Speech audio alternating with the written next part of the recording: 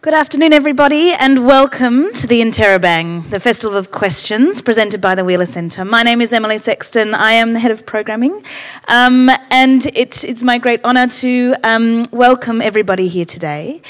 Before I go any further, I'd like to acknowledge that we're standing on the country of the Kulin Nation and pay my respects to elders who might be joining us here today, to those past and present, and indeed to all Indigenous people who are here in the beautiful Athenaeum Theatre. Today has been really fun already. We started the morning with economics and capitalism and democracy. We've been down the road to racism, across to borders. We've asked questions of happiness, of muffins. Anyone who just came out of Alan Duffy's session on the universe and whether it has a memory will know that, there's all sorts of poetry that we can find in the power of asking questions. But it really is you guys who come and join us for this brand new experiment of what a festival of questions could possibly be that really, send chills up and down our spine because you are being so brave. And it sort of makes a lot of sense because the two women I'm about to welcome to stage are also some of the bravest people we could find, who have really spent their lives writing and having experiences that are about the pursuit of curiosity and of vulnerability, of generosity and of risk and questions. I'm about to welcome the fantastic Cheryl Strayed, who is, of course, the author of Wild, of Tiny Beautiful Things, and the very recent Brave Enough, as well as the co-host of Dear Sugar Radio. And she's going to be joined by Meghan Daum, whose The Unspeakable is perhaps one of my favourite books of the year. She's also the author of a range of other titles and really writes across a huge array of publications that have sort of a deep and lasting influence on how we think about, ourselves in relation to culture. But that's enough from me. Please welcome Cheryl Strayed and Meghan Daum. Hello. Hi, everyone.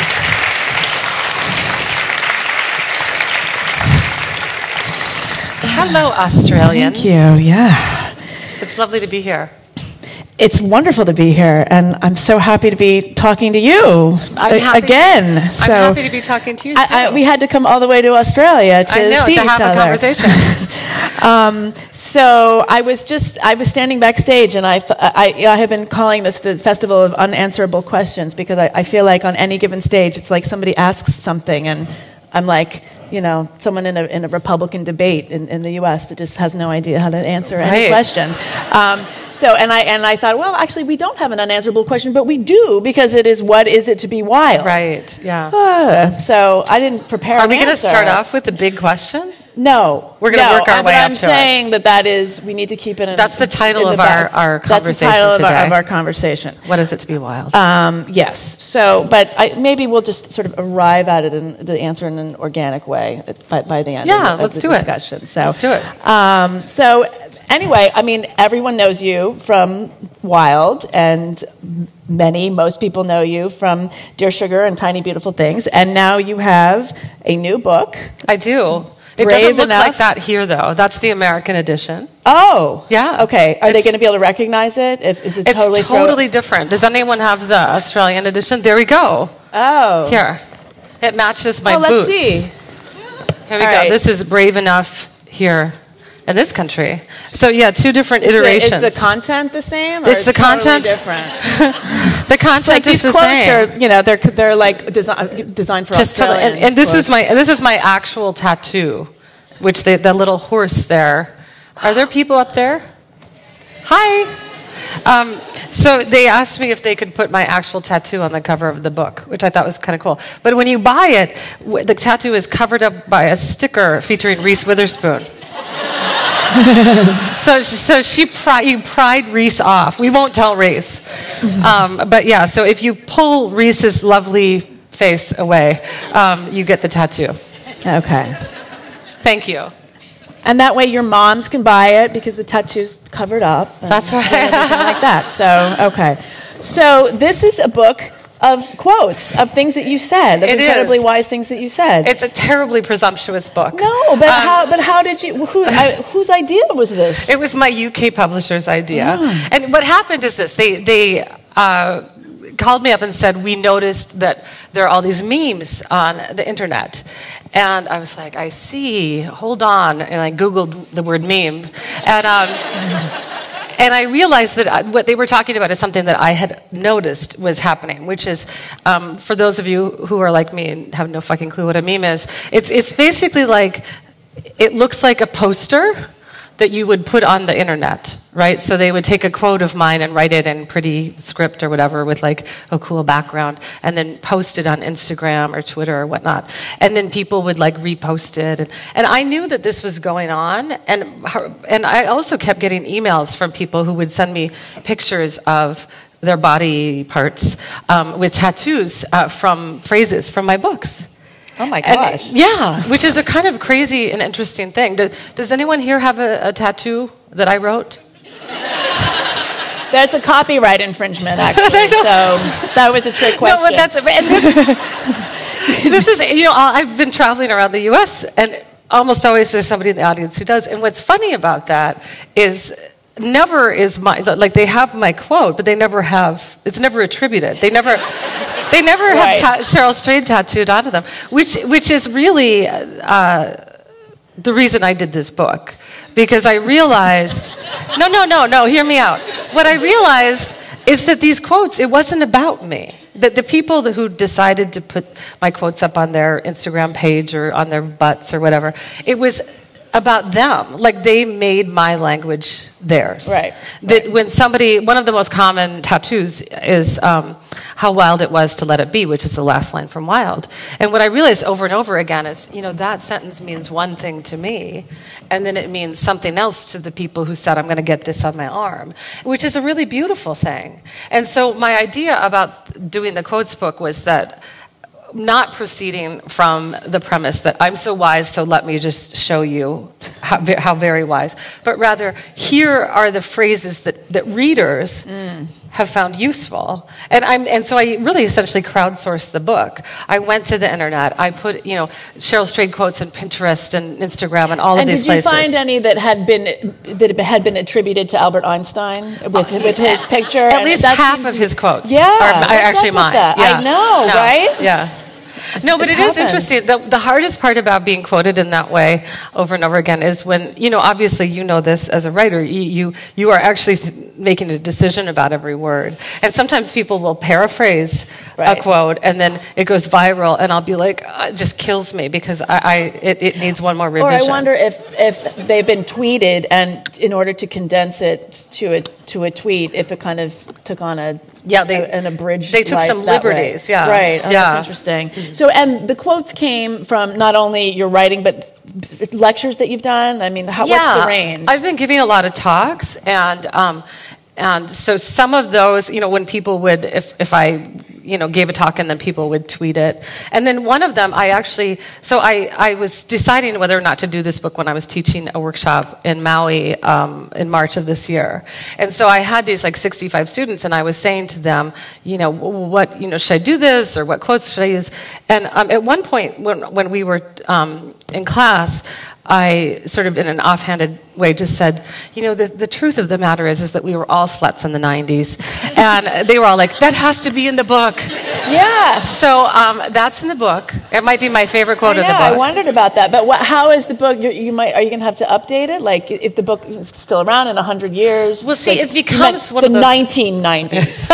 That's right. Yes. It's a metaphor, Megan. It's like, I'm getting all these texts from my older friends. They're like, I was a slut in the 80s, and then the younger kids are like, I was 5 in the 90s, and thank God they weren't sluts. I know, yeah. Well, that's a whole other. Yeah. So I want to actually start with a quote that particularly resonated with me, and I think it's sort of emblematic of a lot of stuff you touch on, especially with Dear Sugar. So I was hoping we could talk about it a little bit.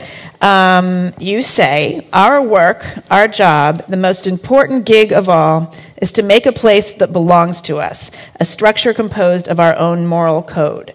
Not the code that echoes imposed cultural values, but the one that tells us on a visceral level what to do. So that really spoke to me. But I also recognize that it can be very hard to tap into that visceral voice. Right. And so I'm curious how you go about sort of talking to people who say, well, I don't have a voice. Like, I think it's very easy for us who have trusted our gut instincts to be like, oh, just listen to yourself. But what if people say, myself doesn't talk to me?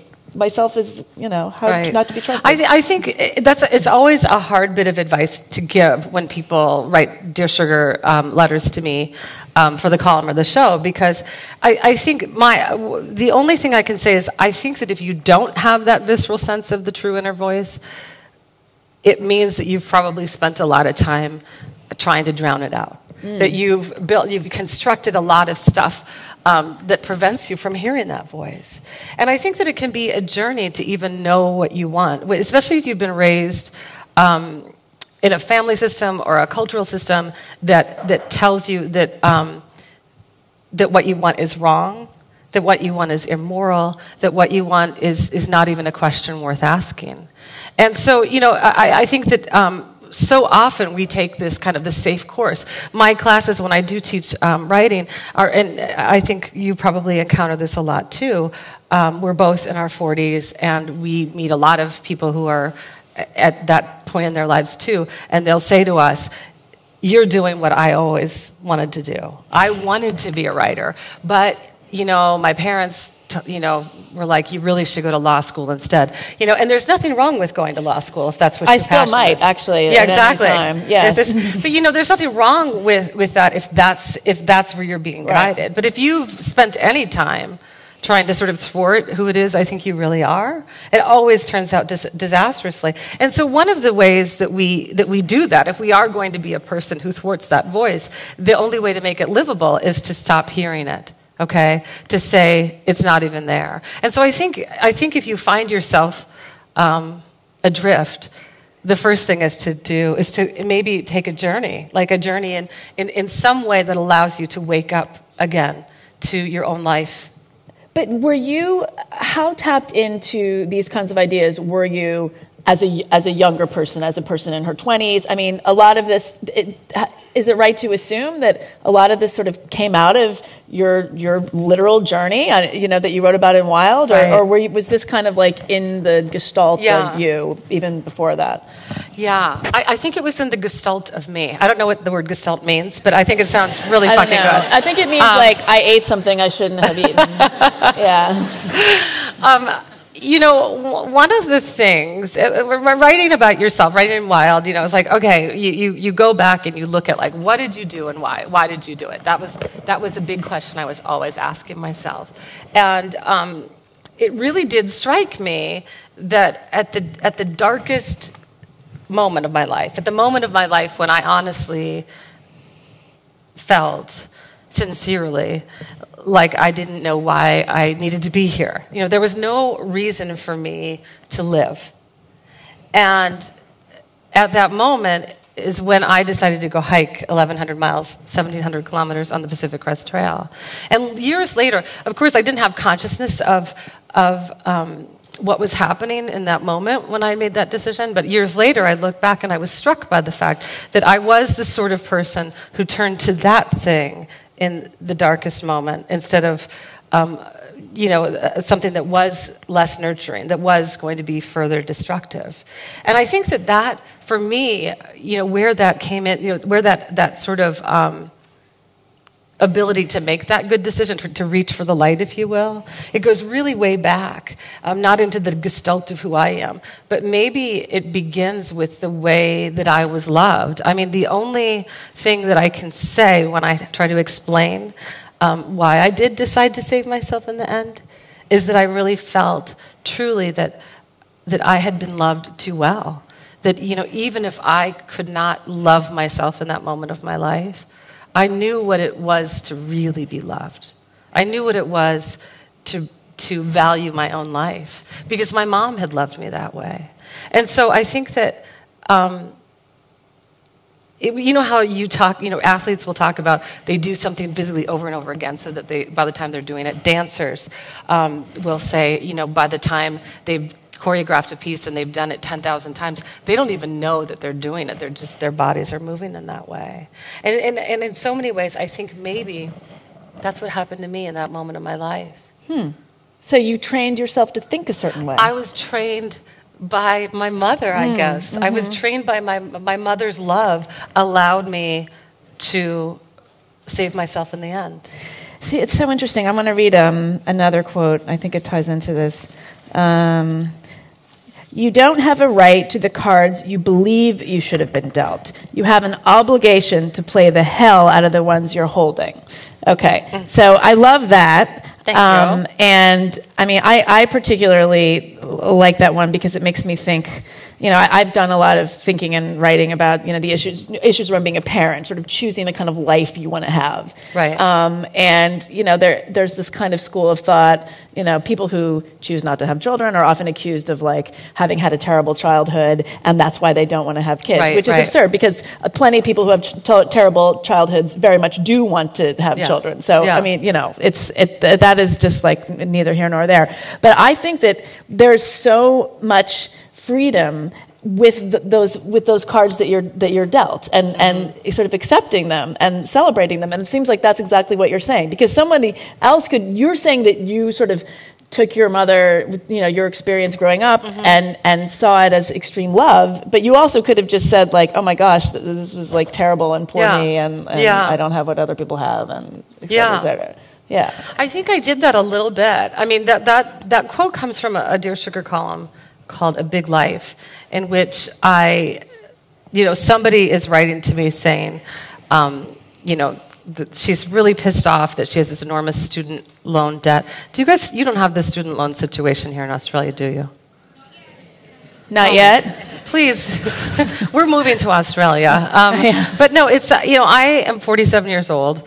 I was paying off my college education until my 44th birthday. On my 44th birthday, I made the last payment on my bachelor's degree. So it was like a huge burden in my life. This was me also working my ass off all through college. I had 2 or 3 jobs. I was working basically full-time and going to school full-time. And because I didn't have parents who could pay for my college, and so I had to pay for it myself.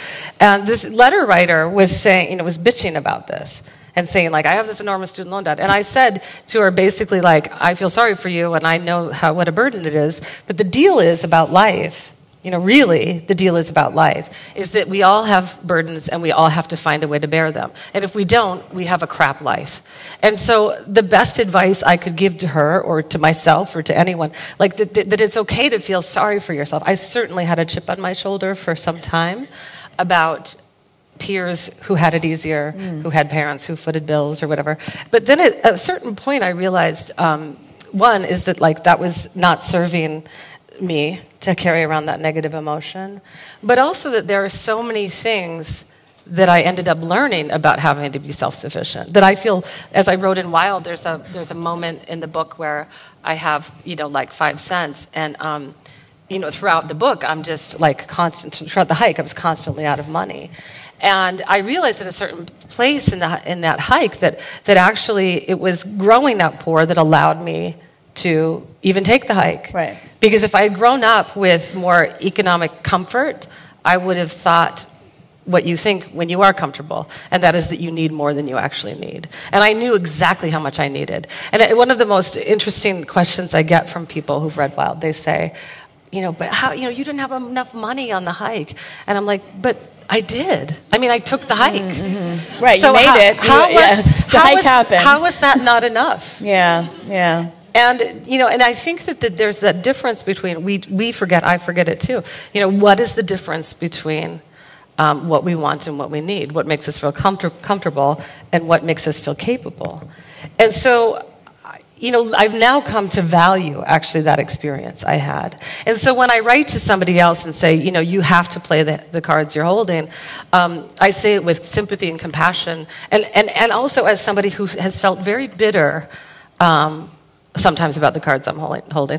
To this day, I get jealous of people who have a mother or a father, for example. I do. I mean, I'm like, must be nice to have those parents, and it's that little voice in me that I then have to let go of. Yeah, I want to talk a little bit about what your life was like before the success of Wild? I mean, because by definition, people have fantastic success. They sort of appear. You didn't appear out of nowhere. You were a working writer. You were publishing. But I think most people know you as somebody who's fantastically successful. But the fact is, you were working for decades. And I'm curious what kind of life you had. What did your writing life look like? How did you pay the bills? What were you doing? My life... I just have nicer shoes now, is the main Those difference. Are very nice. And a bigger house, and a house, and, all of that stuff. But, and I paid off, the day I paid off my student loans at the age of 44, I opened an account to save for my kids' college education. Yeah. Which was, so everything, it was like suddenly it was like this crash where everything in that part of my life changed. So with Wild is when you finished paying off the student loans? Yes, when Wild, yeah. So if you bought a copy of Wild, thank you. Because you helped me. Yeah, Wild was out at this point. So, that's what I did. I think people need to hear this kind of thing. Okay. Because I think there's an assumption that if you publish a book at all, you must be wealthy. Or if you publish in a publication. I mean, I as a columnist sometimes get people writing to me like, oh, well, you're just sitting around in your penthouse. Right. I know. I always... nothing could be further. It's always funny to me too when people accuse people of writing a book because they just wanted to make cash. Exactly. And I'm like, you are joking, right? Because very few, even successful books. Like my first book is a novel called Torch, and it was by all rights, it was everything I ever dreamed of. It was everything I ever dreamed of as a writer. It was published by a great press. It got great reviews. A bunch of people bought it. It wasn't a huge bestseller. In fact, it was not even a modest bestseller. It was just a seller. And but have you even been thinking about that? When you start off as a writer, you think, I just want to get published. That's right. You're That's not what you thinking think. I want to be on the bestseller list necessarily. No. So to answer your question, what I did is, so I graduated from college and I became a waitress because it was a way for me to make as much money as possible in the sort of shortest amount of time. I didn't have to work a kind of 9-to-5 real job. It was really important to me that I wasn't working a job that I felt really emotionally invested in. Obviously, I did a good job and I was nice to my customers, but I didn't feel at the end of the day that I had given what I need to give to humanity. I didn't feel of service to myself or the world, and that was really important to me to feel that. And so I came home. I would write. I mean, I wrote and I waited tables, and I also sometimes would write like for magazines, like articles where they actually pay you $2 a word or something. I taught a little bit. I sort of pieced it together. And then really when I was writing the books, and this is not, nobody should necessarily follow in my footsteps, but I always feel like in the acknowledgments of both Wild and Torch that I should thank like MasterCard and Visa because I went into enormous credit card debt to essentially fund the time to write. And I took a risk. It was like rolling the dice. I was like, should I, pay my rent on a credit card? And I did. And it ended up being the right choice because then I sold my books and was able to do it. But what do you say to students now? I mean, I'm assuming you don't say, here's a visa application, why don't you fill it out? I do and I don't. I say, be willing to suffer the consequences of your decisions. And that is a beautiful thing. It is a beautiful thing to be responsible for every decision you make. And that was really, that was so palpable and real to me on the Pacific Crest Trail when I was hiking. Right. And because it was like everything I did right or wrong, I was the one who paid for it or received the victory of that moment. And so I always felt like financially when I went into debt so I could write my books, I did it with a very clear mind and a very clear heart that I was doing it because finishing that first book meant more to me than anything in the world at that time. And I had to see it through. And if it didn't work out the way I hoped it would, I would just keep working. I would just double up on my waitressing shifts and pay that bill. And so I wasn't going to blame it on anyone if it didn't work out. And I think that's a really important thing. If you are going to be angry and tortured about making a decision like that, don't make it. Oh, that's interesting. I think a lot of people think about this too, and a lot of people who are artists of some sort or another, they're like, okay, should I quit my job? Should I go down half time? Should I, how do I make my art making fit into my money making? And there's no one answer to it. I do know that you have to make money, and if you do also happen to be a person who has to make art, you have to find a way to do both of those things. And unless you have a spouse who can support you or parents or whatnot. But I think that when you think of it from a place of empowerment, like, I didn't feel disempowered about going into debt for my work because it was a decision I made. That doesn't mean I didn't feel scared and desperate. Because by the time, so when Wild came out, I had 2 little kids. My husband's a documentary filmmaker, which is also not a lucrative career. You'd be surprised to know. If you take nothing away from this festival, be afraid. Be very afraid. And we had 2 little kids, and the ship was going down, and financially.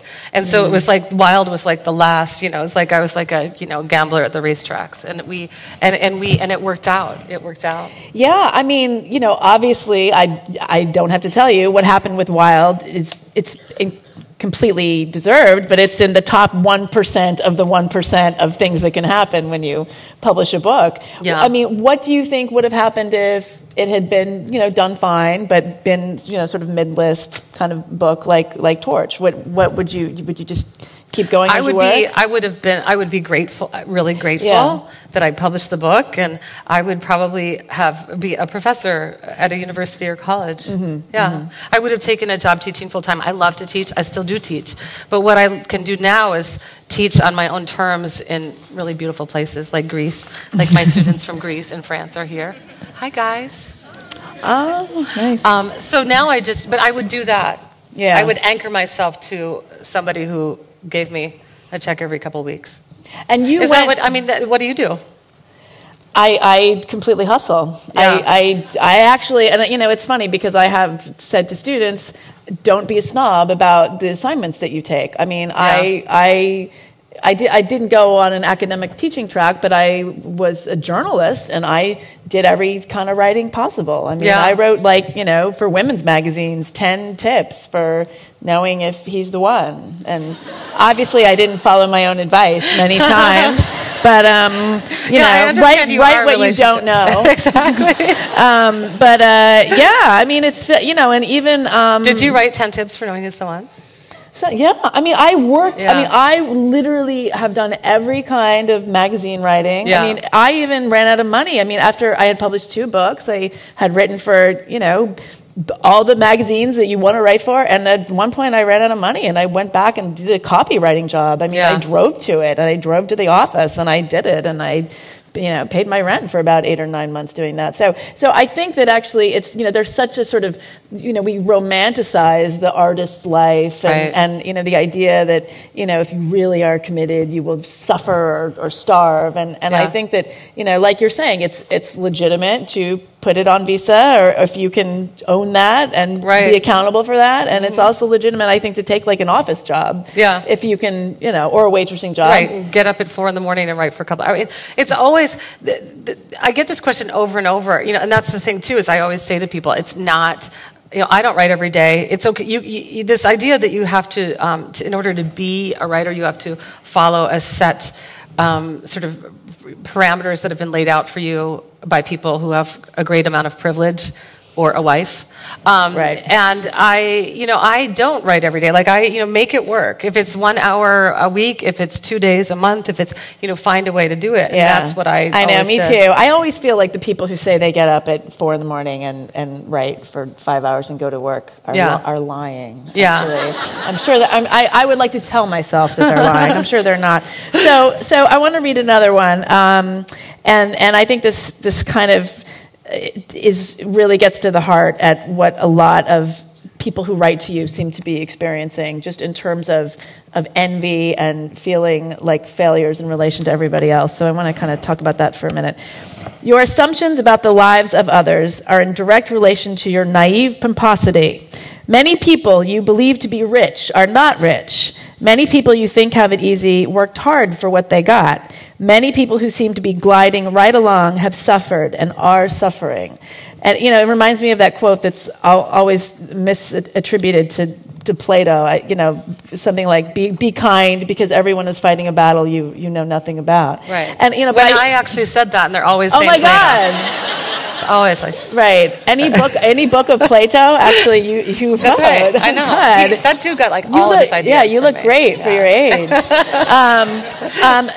Because I think, we were talking about this a little earlier in the panel, and I think that we're in this moment with social media and with people, curating their lives, presenting very specific, deliberately, misleading versions of themselves. Right.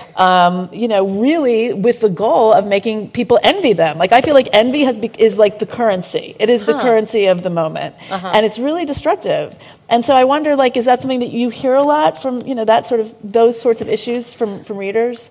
Well, I think, that piece was in response to a letter where I was asked to talk to my younger self. And that is, I would say that if I sound like I'm this ancient person at 47, I know, but what I mean is she's not as old we're as still Plato. right in the middle of life here. But what I mean is you do learn a lot, between the ages of 22 and 47, for example. And I would say that the biggest thing that I've learned that just remains true across every experience I've had, including the Hollywood experience, and being friends with Oprah and all that stuff, is that, whatever it is you've assumed about the people you think you know based on how much money they have or how much fame they have or what they're wearing or who their boyfriend is or whatever any of that stuff, you are wrong.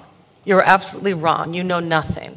You know nothing about anyone until you know their hearts and minds. You know nothing about anyone until you engage with them and see who they are inside. And so many people who seem to us to be, solid and together are fearful and doubting and the people we envy often envy you. It's kind of like that old thing that your mom would be like, they're more afraid of you, or you know what I mean? They're more afraid of you than you are of them, and that sort of thing. And it's a very humbling thing. It's a very beautiful thing, honestly, to also see this so clearly in the letters I receive as Sugar. Do any of you listen to the Dear Sugar Radio podcast? Yay, thank you. And, you see that, these people, everyone, essentially the core question is always, is it okay for me to be me? And that answer is always yes, but I think that so many of us struggle with that, grapple with that. It's like I can tell I can say very clearly and strongly to everyone on the planet, yes, it's okay. But, for me to even say that to myself is still up for grabs. It's still hard. Yeah, you say in the introduction, I'm not trying to be the boss of you. I'm attempting to be a better boss of me. Of me. Yeah. But sometimes you do tell people that they're doing the wrong thing. Absolutely. Yeah. I'm still a judgmental bitch. Yeah. Well, otherwise you would have no credibility. That's right. You sometimes have to give people a kind of spanking. And that's part of the deal, right? Yeah. That's... But do you think that the sort of intensity of these kinds of feelings of envy or that you're not doing it right are worse today because we are seeing just like a constant stream of other people's accomplishments? Yeah. Well, we were talking before we went on stage. We're writers of the same generation. We came up at the same time. But we were not aware of each other. When did you become aware of me? Is that a Do you remember? Question? Yeah, I became aware of you when your first book was published. Okay. Your collection of essays. So I was in a bookstore, and there was this... Oh, My Misspent Youth. Yeah. My Misspent Youth. And I bought your book. And that is how I became aware of you. And I'm going to guess you probably became aware... What year was that book published? 2001. Okay, so that was the same year that my essay, The Love of My Life, was in the Best American Essays. Yes. And I'm going to guess you read it. Yes. And we became aware of each other. And then we didn't meet until 2012. Right. We met 13 years later. Had no contact until we met in Los Angeles just a few years ago. And I think that is the way that we used to know each other, that writers used to know each other, but also that people used to know each other. That you encountered people in real life, or you encountered artists through their work, but you didn't have any contact with them unless you had an actual reason to. Right. Now, I have all of the writers, all of the young 20-something writers, they are in constant communication with each other on Twitter and Instagram and Snapchat or whatever. What are the kids doing these days? Whatever it is, and they're all aware of each other, and they all know that this person had this essay in this place or that place, and they are reading each other, which is so exciting. It's very, in some ways. On the one hand, like the positive piece of that is this wonderful creative collaboration and energy and support and networking and all of that's happening.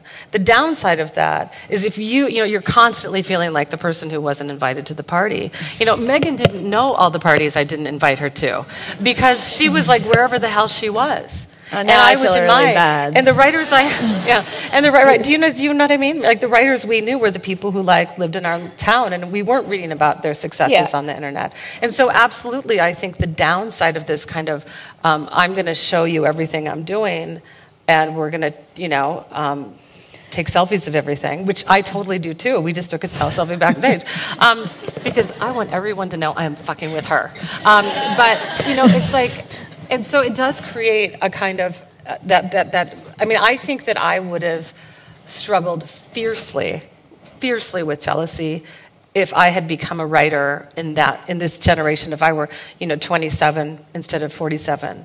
I, like anyone, had to struggle with my own feelings of jealousy, but it wasn't, I think it's just amplified online. Yeah, and I mean, we were talking about this earlier, and I think this is really interesting. We are of a generation where we were writing essays, and we were writing personal things, and it was pre-blogosphere. Yeah. And if you wrote something and people didn't like it, or even if they did, whatever, you wouldn't hear about it. You didn't know. Until, maybe they would, if it was in like a magazine where people, would write letters to an editor, maybe you'd hear about it a month later or something. And now writers, journalists, everybody, or anybody doing anything. I mean, this is not even just creative people. Like if you have a restaurant, if you're doing anything, you're subject to this immediate response. Yeah. And I think that it must be incredibly paralyzing for somebody starting out. I mean, it's paralyzing for us now to some degree, I think. And so Absolutely. So do you think that you would have been a different kind of writer if you had to contend with that sort of reaction early on? It's such an interesting question. And I mean, even just sitting here now, it's really profound. I think we forget like how much the internet has changed just who we are. When we walk off stage, like I know that we'll check Twitter, and some of you will have said something about what happened, either positive or negative, in this room. Oh, and it used to be that like if you put on a really shitty show, like we didn't know. You would just all go complain about it and get drunk, and afterwards, and we wouldn't be praised or condemned, at least, or it would be behind closed doors, right? We wouldn't be aware. And so would I be a different writer? I think. I don't know, but I think maybe I would have, because I will say a lot, one of the questions I get a lot, that probably the first essay you read of mine, The Love of My Life, which before Wild came out, it was really my most read piece. Like it was the thing I was known for. Right, that was your signature piece. And it's a very raw, very personal essay about my mom's death and my promiscuity in the years after my mom died. And it was just an utterly, fiercely bold and terrifying piece for me to write, because I actually told the truth. And then released it into the world. And the thing that I feared is the thing that we all fear when we tell secrets about ourselves, when we tell the sort of ugly parts of ourselves, is that we'll be condemned. And what happened is that I just got so much, like, we weren't on social media then, but there was email. And I got so many emails from people saying, thank you, you spoke my life, you spoke my truth. But I think that maybe if I had to sort of enter that fray where, now if I publish something, honestly, within a few minutes, I've heard from people. When the Dear Sugar column would go up on the Rumpus, it would be whatever time it took to read the column, and then 20 seconds later would be the first comment. And so I would immediately, it was like a drug, I would just wait, refresh. Am I going to be loved or am I going to be hated? And I think that if I had, but by the time Dear Sugar came along, I at least had some confidence in myself as a writer, and also was more mature. And I think if I'd been 20-something and sort of afraid of that kind of judgment, that maybe I would have, I would have pulled back. Now, the flip side, and I already know the question you're going to ask me now, is the flip side of this is now it's become expected. Like when people write essays on the internet about their lives, they're expected to be incredibly raw and revealing in that way that felt really dangerous for me. Right. I remember when Best American Essays picked The Love of My Life, the thing they said to me is, we've never included an essay like this in the collection. Oh, gosh. And it was what he was saying to me was that it was frankly sexual and frankly emotional and frankly female. And I think he was right that they had never had an essay like that, But I wonder, I have this pet peeve about the word brave, not the way you're using it here, but I think there's this phenomenon when women especially write nonfiction and it's personal or it's touching on something that is potentially polarizing or sensitive. Everyone will say, oh, you're so brave for writing that. And it drives me up the wall because I hear that as, well, you just dumped your diary onto this page, or you did the sort of literary equivalent of walking down the street naked. And oh my God, I would never do that. So you must be brave. And it really, I feel like the word is just, it's become completely overused. And my answer is, well, as a writer, it's our job to say the truth. We're not being brave. We're doing our job. Right. And I feel like that is just sort of lost in this equation. And part of that is because there is a lot of diary dumping going on out there. And so, I mean, do people come up to you and say, oh my gosh, you totally inspired me to dump my diary? And you want to say like, no, that's not how it works? Yeah, we've talked about this before because I agree with you. What I don't think it's taboo anymore to write, for example, about your sex life. Like, I think that can be, on a personal level, a scary thing to do, and it can feel really revealing. But to me, I agree with you. A writer's job is to tell the truth, and I think from a generational aspect, it's also to always be working to sort of dig one layer deeper than the people who before you could do. Sort of up the ante somehow, or. It's not upping the ante. It's finding new ways to be brave. I do think that 30 years ago, when a woman wrote honestly about aspects of her life that now we find familiar today, I think that is brave. But I think that looking at where are you actually taking risks. One of the riskiest lines I ever wrote.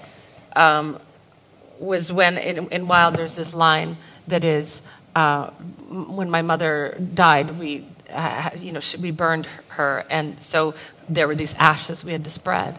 And I remember writing in Wild this line where I say, we spread her ashes, and then there was this last little handful of ashes, and I put them to my mouth and swallowed them. And I remember, I think it was like the bravest line for me to write in Wild, because I felt like I was stepping outside of what was normal and acceptable. And it was something that I could have easily not written, or easily not told, just to stay the book is safer. Not hanging on that detail. Yeah. And when I wrote that line, I had the first thought was, well, I wrote it and then I have to take it out, which is always an indication for me of leaving it in. Yeah. And so, and then what's so interesting to me about that, and I had to take it out because it felt like too much, but then I had to keep it in because it felt like too much. And so many people all around the world have talked to me about that line. And I've also received about a dozen emails that say, I was enjoying your book, and then I got to that line, and it's just too much. It's too fucking much. And I'm not reading the rest of your book. Isn't that interesting? And I think it's utterly fascinating because I can't even explain why it's too much exactly. I just know when I wrote it, it felt well, the like image is jarring. As a visual, it's very pungent. Well, and I think that gets at the question that we were supposed to answer, but we haven't answered. What does it mean to be wild? And I think that line is the answer. Because for me, so much of that hike and so much of the feeling that brought me to that hike and the stuff that I had to accept or come to terms with on that journey had to do with finally giving way or opening myself up to my most savage self, my most primal self. Mm-hmm. When you have, the ashes of somebody's body in your hands and you swallow it, that is a savage act. That is transgressive. It's animal. And it's a reminder that we are animal, that we are ruled by a kind of primal nature that most of the time we sort of seek to conceal or cover or disassociate from.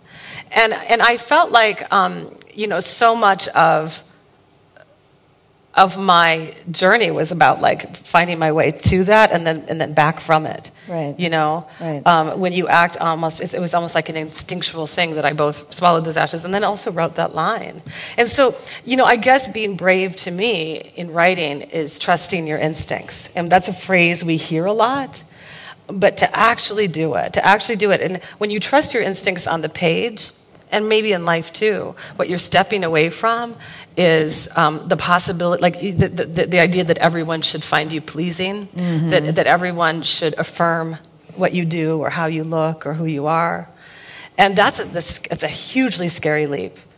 Yeah, and it comes back to my first question, I guess, which was, how do you even find that instinct? And I think that you were so right, that it just has to do with being able to tune out all that other noise. Yeah. I'm curious if you have thoughts about sort of the relationship between wildness, however we're going to define that, and young women today. I mean, I'm assuming, is most of the people you hear from, are they like women in their 20s? Like, is there a particular demographic? No, not at all. Across the board? Yeah. No, not really, not at all. I mean, it's really interesting. First of all, I'll speak generationally that teenagers read Wild and people in their 20s, but also, all the way up. I would not say that Wild is, particularly appealing to one generation over another. And also men. There are so many men who, like half my fan mail is from men, which I think is in part because, I really, when the book came out, I was just so adamant that I didn't write a book for women. I'm a feminist, and obviously I understand that women find a particular connection because, we share a gender, and there are certain stories that they relate to, more deeply than a male reader might. But I really wanted to write for humans, just like you do, just like every writer in history, And I want to write for dogs, actually. Yeah. But yeah. Well, that's true. That's true. Yeah. But I don't think that. Like, I never aspired to make my story, particular to a gender or a gender. Right. Well, and I think, yes, no, and that's clear. And I think that's, people really, not only did it resonate with them, I think they appreciated your sort of not pandering to that kind of mode. Right. But what about Dear Sugar? Who are most of the people who write to you there? Yeah, I would say, there again, we have a mix. Mm-hmm. But I do have a lot of 20-something female groupies. With the Dear Sugar kind of thing. Yeah. And I think that's, and I love that. I also have, 40 and 50. I mean, it's hard to sort of narrow in. But, I think that the advice is more overtly like, people who are asking so many questions, which you do in your 20s, your whole life is a question, right? Mm-hmm. Anything could happen. Do you ever feel nostalgic for that time? Oh my gosh, yeah, because you just feel like, there is something about the anything could happenness, and I don't know if I'm just like imposing that retroactively, if I'm misremembering it. But yeah. I feel mostly not nostalgic, a little bit of it. Because I hated it at the time. I mean, we were miserable at the time, right? Yeah. But I guess I miss the aspect of it that is appealing to me is just that sense of like that in every direction, like that nothing had been answered in any direction, whether it be your erotic romantic life, your where are you going to live, or what do you might still end up being like the president. Right, of you the could United be any States. kind of person. It's like yes, just sort of accidentally win the Nobel Prize, and I don't though really feel much of a longing for. But what I was going to say is that what I don't miss is that very sense of just so many questions. And I think maybe Dear Sugar is particularly reassuring to people who are in that moment of their lives, because I'm always saying as Sugar, you're going to be okay. Yeah. Do you find sort of currents of anger and frustration among women that you hear from that maybe the contours are a little bit different than 20 years ago? I mean, we're in this moment around feminism. I mean, particularly, I don't know what it's like here, but particularly in the U.S., there's a lot of rage. There's a lot of activism that's coming out of that. Is that something that turns up in your letters? And the letters? Not so much. I think that a lot of the anxieties that I would say that is maybe a very predominant anxiety, and those of you who are listening to the podcast, we have a 3-part episode coming up about this question, which is the most common question we get, and it's women from their mid-20s all the way through their mid-40s, and they're all saying things like, I've done everything right. I developed, I traveled, I have a great job, I do yoga and Pilates, and, I'm just like a catch, and I can't catch anyone. I can't find the one, and what is wrong with me? And I do Match.com or Tinder or whatever the hell, all that stuff. Do you guys have those same things here? Do you have the same plight? Listen to that. And how will anyone ever love me? And when Steve and I decided to answer this question recently, I had noticed all of these emails coming in that were just like this. They could be the same letter, and I thought that they were from both men and women. And then when I went in and actually looked at all the letters, they were all from women, every single one. Which isn't to say that men don't have romantic anxiety, but women have a particular kind of struggle with this question, and partly because so much of we're all sort of raised on this fairy tale where it always ends with like finding Prince Charming, and so that's a really, what I'm seeing as Dear Sugar isn't this kind of like, I wouldn't articulate the kind of rage the way you are, but rather a sense of like, in this new era, like the women who have done everything right, they are the independent women who have fulfilled their own lives, but they still feel unfulfilled because they don't have a partnership. Yeah. There's sort of an unwillingness to be alone or even admit that you want to be alone. Right. Like that's pathologized. Yeah. Well, just like childlessness. Yeah. No, and I actually, or child-freeness. What's the term? Well, this is the kind of thing. I don't like the term child-free, but that's the kind of thing that gets people mad at me when I say that. It sounds like gum, or something. I know, it sounds like, it sounds like gluten-free. I just don't like jargon. But I will admit that it's childless by choice is a mouthful, and, it's, I don't know, whatever. We need to find a better term for that. But, I think that there is a kind of mandate, as we were talking about this earlier in the feminism panel, to sort of do everything, because otherwise you're a traitor to the cause, sort of thing. So it's not about choosing what you want, but about choosing everything. And that's like a tyranny, So, absolutely. Yeah. Well, we just have a few more minutes, and then I'm going to take questions from the audience. But I guess I would be remiss. So get your questions ready, guys. As an interviewer, get your unanswerable questions ready. So I would be remiss as an interviewer if I didn't ask you. You have all these famous friends now. You have Reese Witherspoon, Laura Dern, Oprah. This is a 2-part question, I guess. Which of them do you like best? And why should we not hate you? Oh my God. That is so great. That is so great. That's my, and those are totally answerable, by the way. They are. So, yeah. Well, I'll start with why you shouldn't hate me.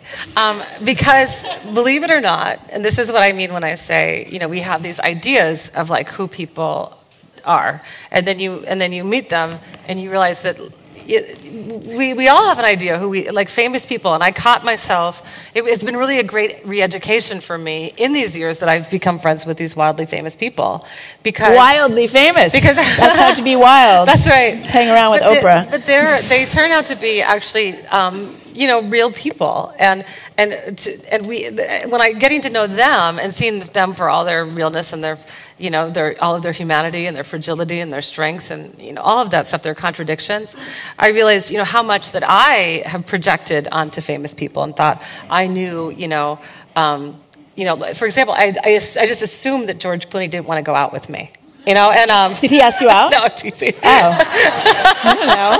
But what I mean to say is we project these ideas about people we don't know, and we do that, with each other in the room. But we really do it with famous people. Yeah. And so it's been a wonderful experience. I think that part of being friends with super famous people is letting go of this idea of them as famous and just meeting them where they are. And that was one thing Oprah and I really connected right away because, and Reese, all those guys, because I didn't do that like sort of star thing where I was like, oh my God, I'm talking to Oprah. Even if I was feeling that inside, I decided not to kind of pay that any mind. Mm-hmm. And then they just opened themselves up to me, and it was a very kind of ordinary exchange. And so, I do have great respect for all three of them, and I love them, and they have become friends. Terrible things. My daughter clogged Oprah's toilet by having a little episode. She has also vomited in Reese Witherspoon's bathroom, and so we're all waiting. These people only have one bathroom. We're waiting, so it's a problem. We're waiting to see what happens at Laura Dern's house with my daughter. But it's like that kind of real sense of taking them where they are on the human level. Wait, I want to get to this. She clogged the toilet. Did she come out and tell Oprah, or did she say I was with my daughter. This is embarrassing. And for I had threatened She just put too many tissues in. Yes, and I said you must behave very properly at Oprah Winfrey's house. And we were there 5 minutes, and we're having a flood in the house. It's a true story. And how did Oprah react? We made Oprah not aware of the situation. Oh, come on! Because I went in there with my bare hands and. Wow. Let's just say that I gathered a lot of things and put them in my very large bag. That's a true story. Like wet things? Sometime we gotta have a drink and I'll tell you the whole crazy ass story. It's so funny. Let's just say I put shit in my purse. My daughter's shit. This is why it's a good idea not to have children, because you actually... Are you kidding? I'm not kidding. I actually reached in with my bare hands to Oprah Winfrey's toilet and grabbed a big wad of crap out. I would have a child just so I could tell that story. And I wound it in a lot of toilet paper and I stuck it in my purse. Because we had just arrived at Oprah's house. I was mortified. It's true. Your daughter is going to have such a good college essay, though, now. So I know. She's going to get in anywhere. She's going to be so mad at me I told you guys the story. No. This is going to pay off. She had a similar episode at Reese's house, and then my husband and I were like, what's going on here? There's like a theme. She has a gestalt. She has a gestalt, yeah. Yes. But but my poor daughter, and because they were my kids, we were like, okay, you have to, this is, but that's the other thing that's so amazing. So my kids, they don't, like, we had to say to them, like, okay, Oprah's this wildly famous person. And they are like, she's this nice lady they know. Uh-huh. When my son, one of my favorite things, and this tells you so much about Oprah too, for Christmas last year, I gave my kids, they got iPods. And so they're, of course, like, they are doing all this emoji stuff. They downloaded like every emoji that exists, and they would would text me every emoji, and my son found that there was an Oprah emoji, and so he texted Oprah her emoji, and he said, Oprah, I found this emoji. Isn't this cool? And within like 30 seconds, she texted him back and she said, Carver, that is my favorite emoji. So how old is your son? He's 11. And he has Oprah's cell phone number. Wow. Okay. And she always texts them back. She's really sweet. Oh, that's nice. And it's because she's a person. Yeah. She's not a famous person. She's a person. And I think that the sooner we can kind of remember that about everyone from all ends of that kind of spectrum, the better off we are. Well, and she's a brilliant communicator, and clearly it comes from a place of actually connecting. Yeah, and she's a mad texter. She says. Wow, really? She loves to text. What about Hillary? Texts from Hillary? No. No. Okay. All right. Well, I don't think we can top any of these stories, so I'm going to stop and turn it over to you guys. You know, I just want to say I've never, from a public stage, told the shit. Well, Oprah we're in story. Australia. I've never told anyone. I tell my friends like about putting shit in my purse at Oprah's house, but. We're pretty far from Oprah's house right now. We're about as far geographically as we could get. Although maybe she has a house. I have to tell Oprah that story now. No. Now, yeah, exactly. Yeah. Wow. Okay. I want to hear. Enough time has passed that I can tell her. Yeah. Right. Tragedy plus time is comedy. That's right. That's right. Yes. Thank you. I'm starting with a serious question, which doesn't follow on very well from shit in your purse. Sorry. Okay. But, I was just thinking as you were speaking before about returning to that idea of being wild. Do you think that being wild is something we're concerned with because we're too comfortable, because our lives aren't actually wild anymore, because it's that kind of idea of, you know, people who are dying of starvation don't have stamp phobias? Do you know what I mean? Yeah. Yeah. I think that one of the most interesting things to me when I was writing Wild, first of all, I want to say, yeah, absolutely. I think that we have gotten really far from our relationship to the natural world, and we forget that we are part of the natural world. You know, we forget that we are animals. I've said that now twice today. It's like, you know, we actually are animals, and we share so much in common. You know, it is not us. It's not man versus nature. It's like so much of Wild. What I wanted to do was write about being part of nature, and I even say, you know, over and over again, like the trail began to feel like home to me, and I meant that really, like actually, and I think that you know, the closer we can get to that, having that feeling, the better off we are as individuals and as a people. And certainly in this time when more than ever we need to be considering ourselves as a part of like a global ecosystem. We've gotten away with not doing that for so long, and it's you know, we're suffering the consequences of that now. But I also think that what I was going to say is that one of the things when I didn't do a lot of research when I was writing Wild, but I did some, and I was especially looking at the people who essentially made the Pacific Crest Trail, who advocated for it, who went out there and cleared, you know, a corridor through the wilderness. And I found that a lot of these people who made this trail, in the talks they would give trying to convince Americans to get behind this idea, is they would say, you know, and this was like, you know, 100 years ago, they'd say, we've, you know, we're too comfortable and we've lost our connection with nature, and now all the kids, they're just sitting around, you know, playing checkers, you know, and it was really striking. Like it was very contemporary, a very sort of contemporary argument that they were making a long time ago. And so I think that we've always felt this way. We've always been alarmed by our continual disconnect from nature. Okay, I still can't see anyone. Is there anyone on? Hi. Oh. Hi.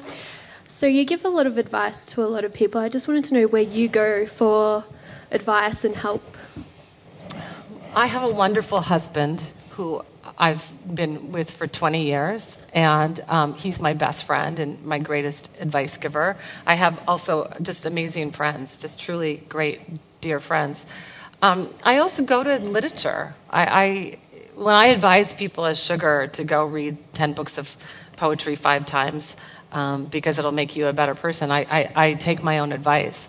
The greatest consolation has been given to me through other people's books and poems and essays, and so I really I turn there for that kind of wisdom, to art, movies, all kinds of art, music. That's where I go. And up there, hello up there. Okay, there you are. Hi. We are blinded. Yes. Hello. It feels like a lot of the people that are asking for your advice are asking 2 questions, maybe at the same time. How do I like myself, and how do I love myself? And I was interested in if you think you've always liked yourself and always loved yourself, and if you haven't, how did you get there? I don't know. I don't know. I think that it's such an interesting and abstract idea.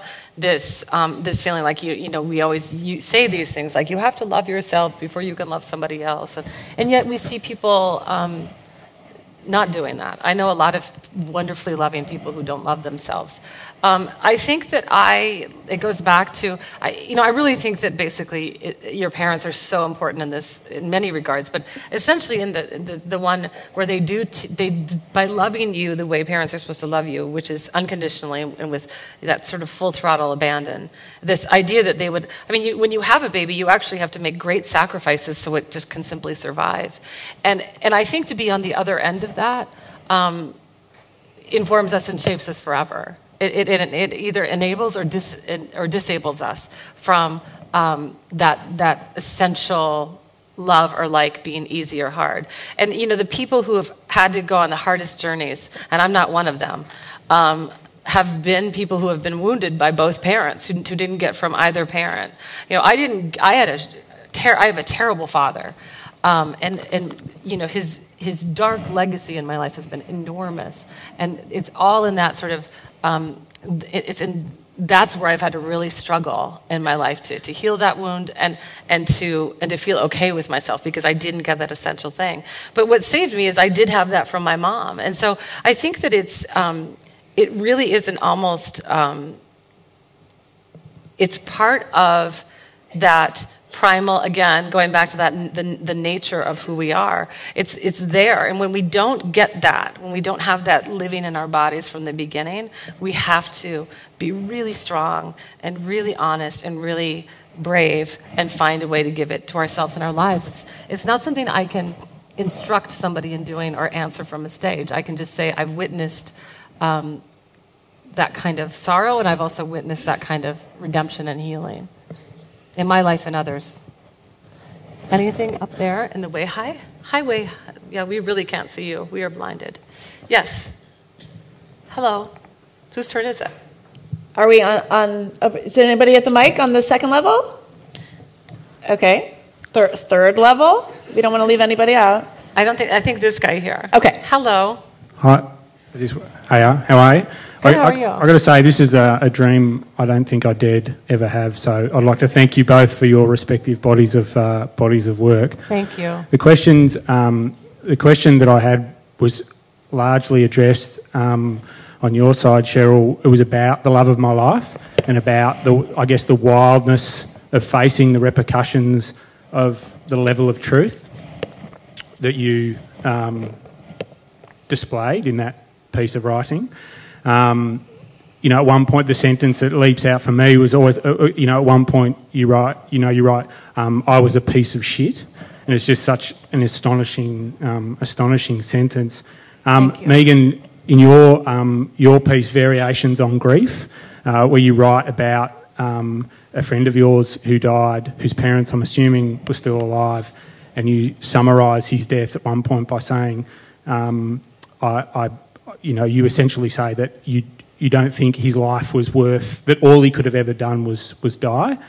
And so the question that I had, and as I said, Cheryl sort of addressed those repercussions about writing truths like that, but I'd like to hear from Meghan about the repercussions of writing a piece like Variations of Grief, and the implications for you, given that you wrote it early on, if I can say that, in your career, where you're trying to get a leg up and trying to kind of find a voice maybe. Yeah, that piece, gosh, I've lost a lot of sleep over that piece. It's an essay that I wrote in, oh my gosh. Well, you know what? I was in MFA program. I was in grad school when I wrote it, so it would have been 1995 at the latest. And I don't like to talk in these terms, but that was one example where the piece just kind of descended upon me. And it's a very brutal piece about this friend of mine who died of a kind of freak illness. He had the flu, and all of a sudden he was in the hospital, and all of a sudden his lungs were failing, and he was 22 years old, and. And it was about, it was really about me as the narrator sort of indulging these really sort of cruel thoughts about what this guy was doing with his life and just sort of the way his parents were coddling him and enabling him to sort of do nothing with his life.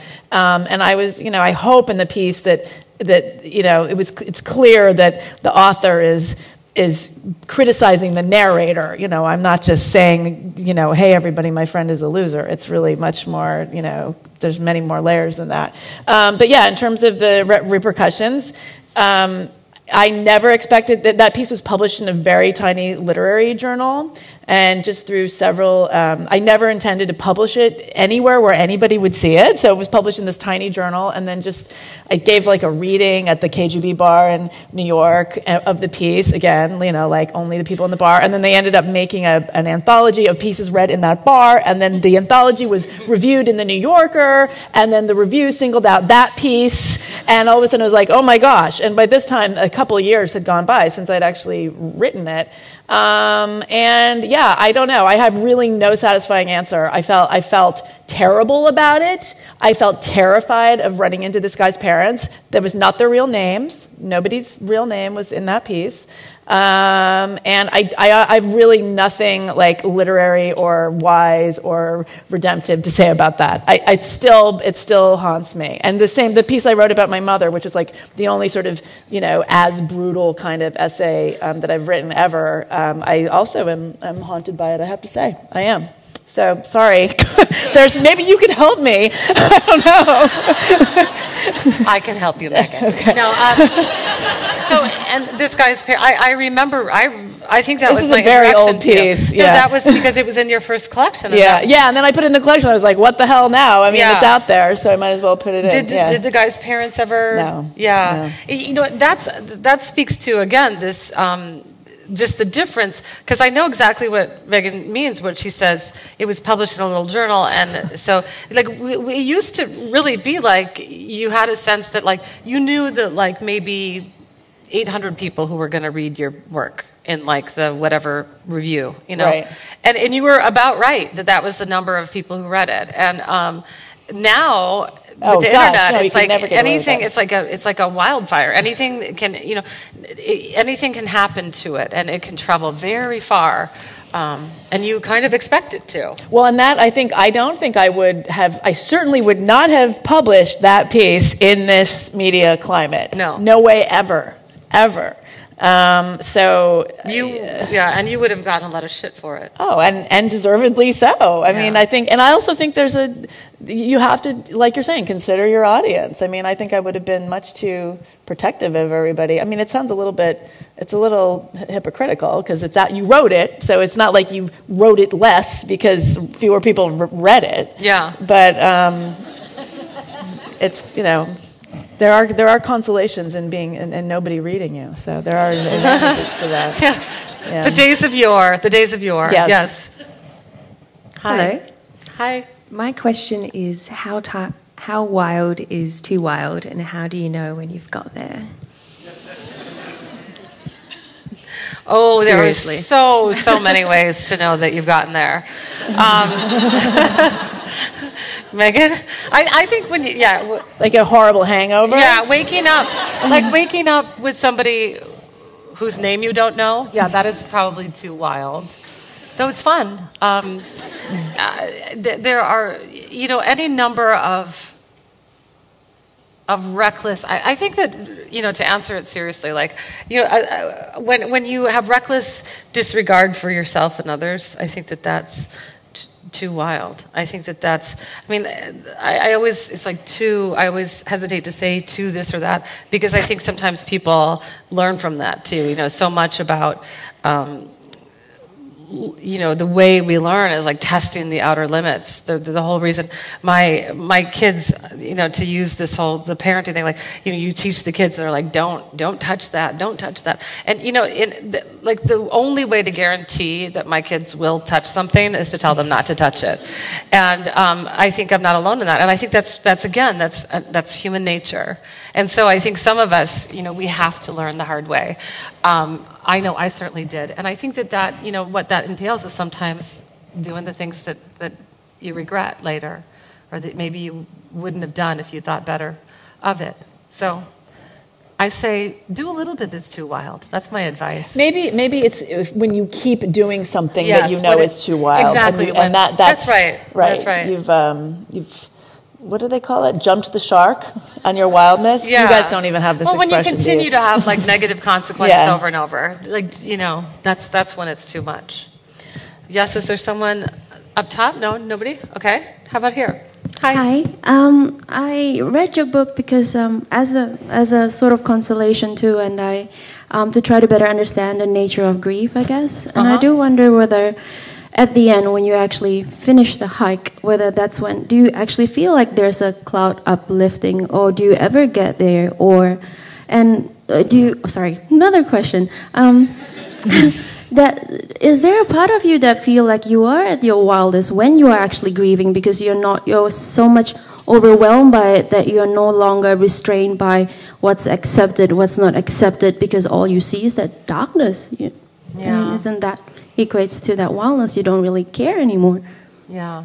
I think, to answer your first question, I certainly, one of the things I was really interested in doing when I was writing Wild is writing about transformation in a way that seemed true to how we experience transformation in life, which is to say that it wasn't, suddenly I reached the bridge of the gods and I was like, I am healed, And we've seen that over and over again in movies and in other, mostly in movies. And it's a kind of, I think it can be really consoling to us because we think that once we get to that place, then we're free of whatever pained us. And really the greatest revelation to me in my life has been the idea that when something has made us suffer, it will always make us suffer. That there is a way that our genuine suffering is something that we have to learn to carry with us, and that we learn how to carry beauty and light with us at the same time. And so for me, the healing or that transformation or that journey, it wasn't about obliterating or even letting go of a truth or a feeling I had. It was learning how to carry it with me with a greater amount of grace and acceptance and surrender. Those words, acceptance and surrender, these are we think of them as, I'm even sitting back in my chair as I say them, because they are like the things we sort of receive. And yet I think there's a great amount of strength in being able to receive, because when we do that, what we're doing is we're actually bearing it. We're not denying it. We're not trying to cover it up with something. We're actually holding it. And when we hold it, we can make it all kinds of things. We get to define the terms of our lives. And for me, bringing my grief into the world has actually been a very positive thing. So many people have felt consoled by the simple thing of me writing honestly about the sorrow and I have over my mother's death and the love I have for her. And I think that that's a way where you turn something ugly into something beautiful. And I think, to answer your second question, that idea of us being our wildest when we're in grief, absolutely. I think that whenever we're upset about something, we have a broken heart about something, when our lives have been split apart in some way, we're more awake to the world around us and to the world inside of ourselves. And for me, making art replicates that. That's what I try to go to, that place of openness, which is brokenness essentially, and remember again that kind of intensity of spirit and emotion in life. That's I don't want to go. I don't seek out pain, but that is the upside of pain. That is the upside of turmoil. Is that you're allowed, you actually get to see things that you maybe were blind to before. That's beautifully said, and we are out of time. So thank you. It's a great place. Thanks, Thank everyone. you.